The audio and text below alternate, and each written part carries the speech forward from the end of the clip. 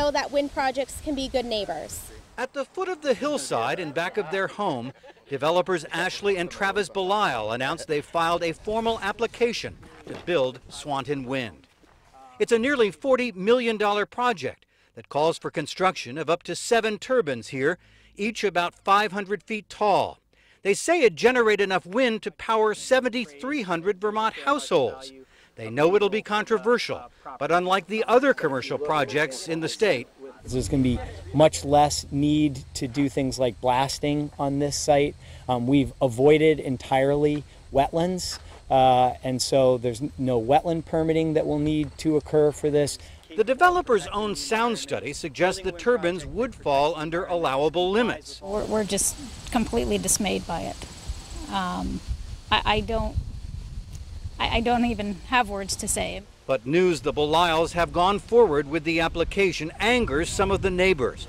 Even after hearing they're offering to buy out any homeowner within 3,000 feet of a turbine at whatever their homes are worth after construction. My first thought is he's admitting there's going to be a problem and that people are not going to be able to live in their homes. I would see it very, very clearly. But Franklin County political leaders say the deck is stacked when projects like this get before the Public Service Board.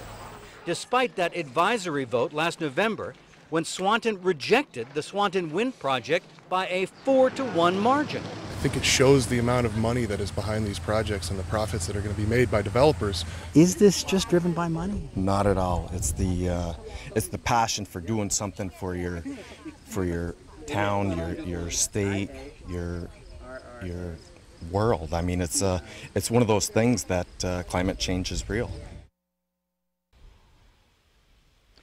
The Belisles say they have already put up a lot of their own savings to get this far and will absolutely need financial partners to proceed. Now, the Public Service Board in Montpelier is going to schedule now a range of public and technical hearings in the months ahead. Developers are hoping for a favorable decision sometime next year. We're live in Swanton tonight. Stuart Ledbetter, NBC5 News.